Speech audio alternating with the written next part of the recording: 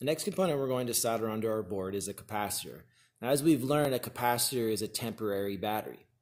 Okay? So this is going to end up holding a charge and then releasing a charge very rapidly.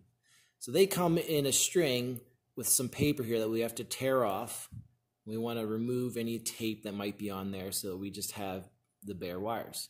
Now, this is not a polarity sensitive capacitor, so we can put this in either direction, but what it is sensitive to is heat. So when I place my capacitor into the board, what I need to be very careful of is not heating it up too much. So just like we did before, we're going to use our heat sink, these clamps. This time what I can do is go across both leads at the same time. I like to bend the wires out here like that, and then I can go ahead and solder this in place.